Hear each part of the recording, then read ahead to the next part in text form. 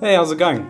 So, very different vlog today in the form of like a study with me, productive week in the life vlog, complete with narration and lots of time lapses because I just wanted to do something different for a change and show off the varsity lifestyle in a different way. So the day starts at 5 AM, which is unusual, and not because I usually wake up at this time, but because I needed to complete a BSS assignment, which is our business management and project management module.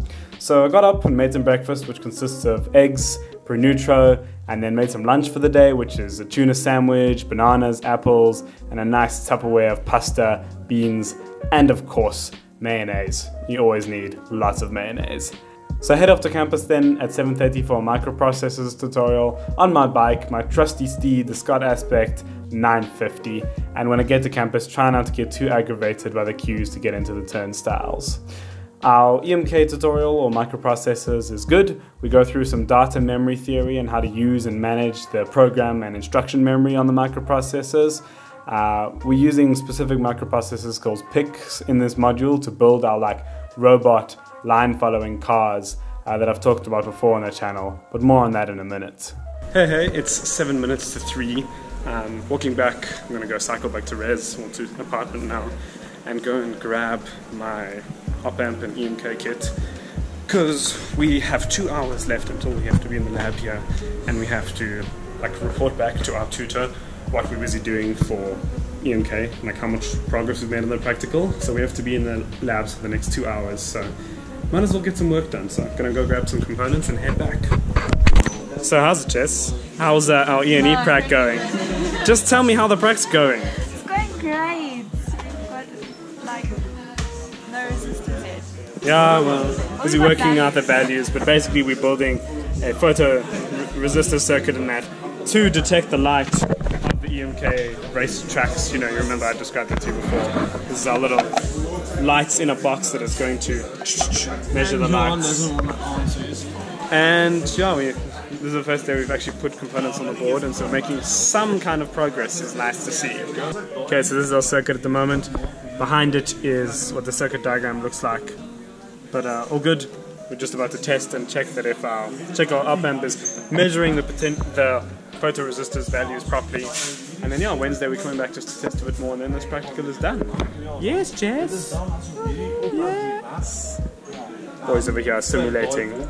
That's what I like to see.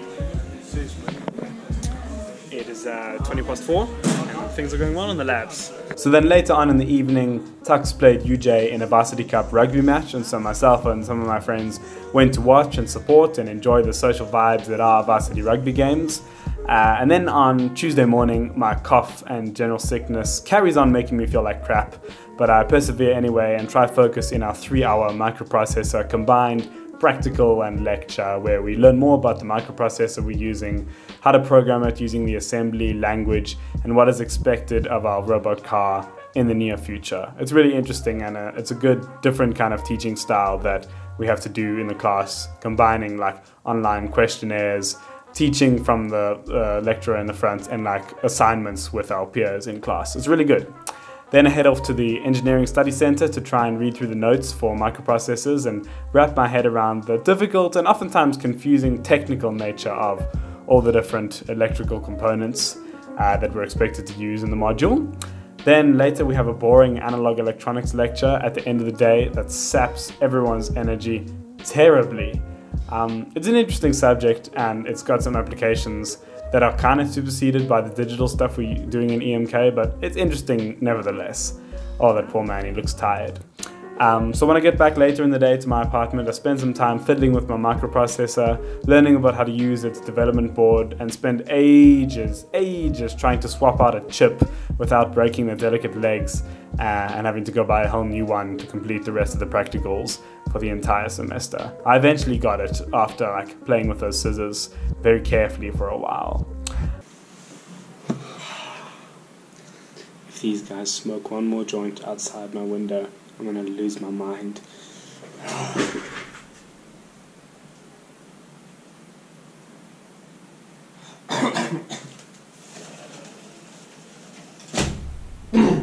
Now we're on Wednesday morning, where I have a very chill day in terms of classes, and I take the trash out on the way out for the day.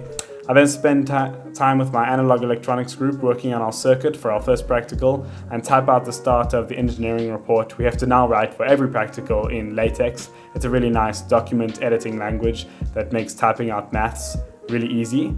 And so that takes a good while in the ABC electronics labs. So we're busy sitting in the labs with no electricity, don't know what's happening. Trying to do our electricity prac. It's 3 minutes to 12, so it's probably 12 o'clock load shedding. Yeah. We have generators here though, what's going on? It takes a minute or two to kick in. It's better, goodness. Busy typing out the beginning of the report here. Johanna's working on the circuit in the dark. Hey, there we go. Good stuff. Work continues.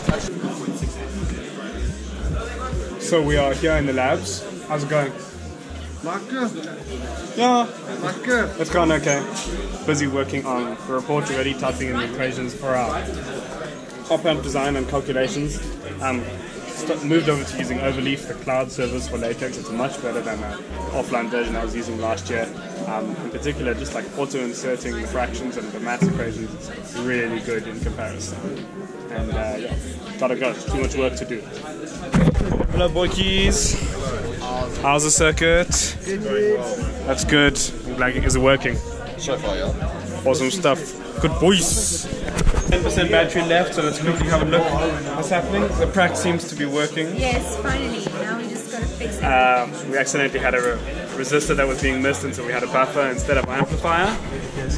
But yeah, circuit's there, measuring the different colors of the different tracks, and just busy taking the photoresistor, making it more secure inside of this housing structure. Basically what happens is this housing structure moves over the different colors of the lines, the photoresistor inside and the LEDs measures the different ambient light being reflected by the different colors, changes the voltage level, the different voltage levels will then be sent and digitized to our PIC, to our microprocessor. Hey, those are my scissors! Yep, it's yours. And then used for the processing and how to move our robot car in EMK. So yeah, going well. Engineering stuff. Engineering stuff, boy. Then for like the next hour we work on our circuit, troubleshooting some problems we had earlier, and I continue working on the report for the practical. It's quite interesting stuff and kind of enjoyable to do with a lot of friends, and so spent a couple of hours there working on the practical. Later in the evening, back at the apartment, I try my best to work my way through the last of the differential equation problems and calculus problems I have to prepare for my maths tutorials the following day. They go pretty well, and I'm understanding the subjects pretty well compared to last year because I'm repeating both of these subjects. Then I go and procrastinate with my flatmate Darren for a while. So I'm sorry to interrupt you, Darren, here, but I have to tell the vlog that you hadn't discovered Penutra until this week, and now this is your second bowl this afternoon. The third bowl today. Oh really? Hectic. I mean, I had one this morning, but you like the chocolate flavor, hey? Yes.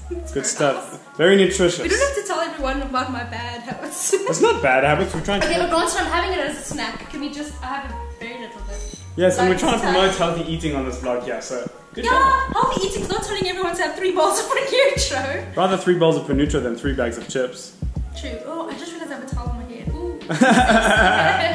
Then, in a continued effort to get over my flu, I have some multivitamin things that my mum gave to me and an ACC 200 because I am tired of blowing my nose every 2 minutes.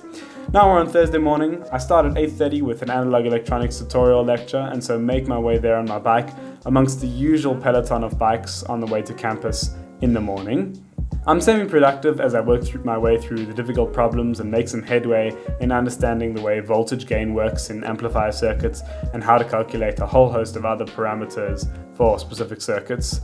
I try not to get crushed on the way out of the AE Annex building by a ravenous host of first years, and then head off to a differential equations lecture where I sit with my buddy Paul, who I went to high school with, and who's also studying engineering, and we proceed to learn more about Bernoulli equations.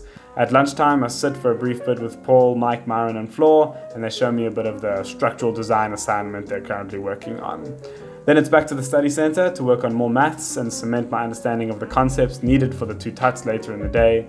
The study center's aircon is freezing, and so I'm kept awake nicely.